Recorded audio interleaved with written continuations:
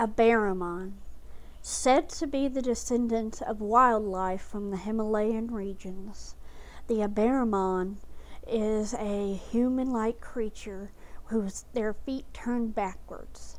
The valleys they inhabit are the only place on Earth where they have special quality of air they need to survive. Explorers tried to capture them. Unfortunately, they are very vicious and would tear their captors to shreds. Even with their backwards feet, they can run at great speeds. Even if captured, the creatures are unable to be brought down from the mountains because the air below would kill them instantly. Their name also Latin meaning mountain goat.